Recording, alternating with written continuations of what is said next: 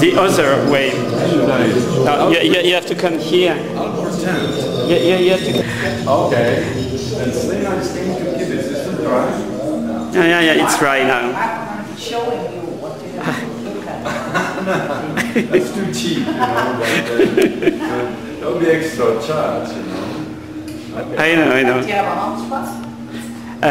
This is not a hotspot. This is what you're painting by watching. I'm painting here. Is this like a hotspot, you know? So should I actually not? You are now making a narrative piece. So you have to tell us what it should mean. What does it mean? What does it mean? It's a complex story, you know. It has to do maybe with how we make of our life a story. So please, you wanted to say something about interactivity. What would be in a few words interactivity for you? Interactivity. Yes. Is one of the dead ends of our artistic era. We expected that to be a major breakthrough, yet it has never developed itself into expression. There's never been made software system to enhance this principle of initiation and response. And that's what the dead end was and is. Do you think it's a dead end, or do you think it's not? It haven't reached so far the right way to develop itself in something It's intellectually isolated.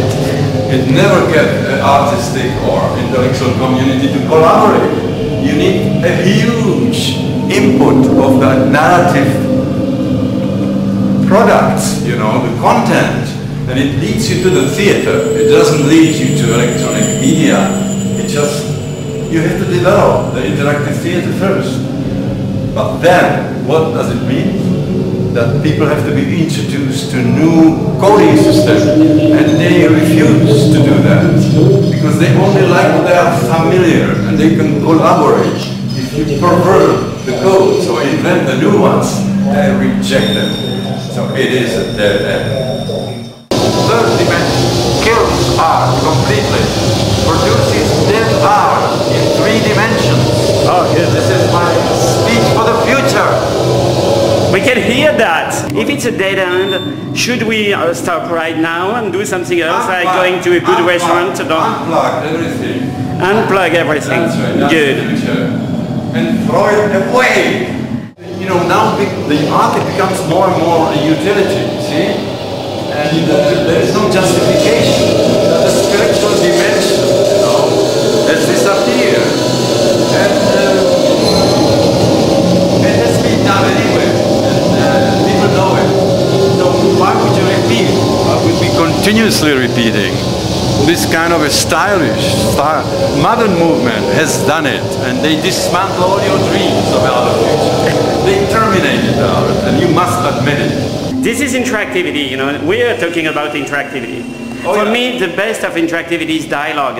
Yeah, but look, we are continuously changing pictures. There's nothing to reflect. We have no time to reflect. And art without reflection is like an empty shell. So you are reflecting, so you know, right now what we are doing is basically kind of this emptiness. We are filling it with some meaning, but it doesn't stay, goes away, disappears. There's no gestalt. There's no simplicity of the background and foreground. There's no composition. We are collaging. You see, you are collaging all the time. Collaging.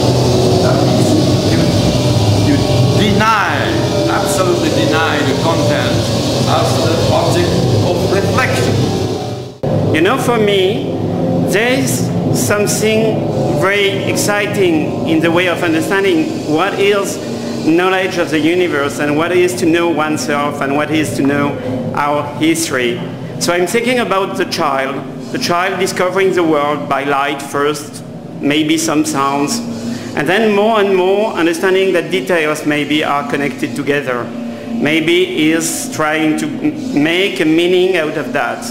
And creating this meaning, creating the space, understanding that things are related to each other, then he is starting to build his own story. This is evolutionary theory. So we are building from little to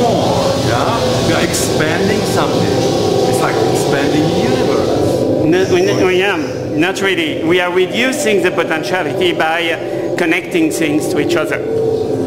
We are reducing virtuality. This is what I'm talking. Okay, you brought me to an unpenetrable end, because I refuse to build anything.